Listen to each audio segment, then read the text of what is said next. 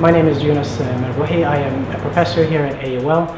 My background is initially in construction management in the Western United States.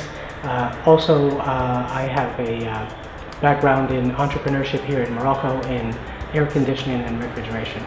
I've been with AUL for 3 years now. I cover classes from management, human resources, and a little bit also in managerial accounting.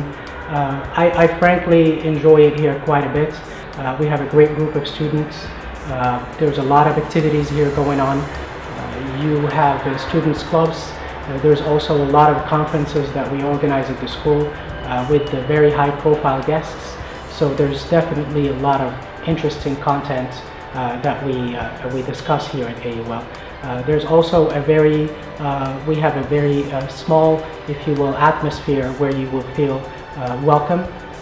It is not you're not a number, you actually matter, and the class sizes are small where you get a lot of attentions from the administrations as well as the professors.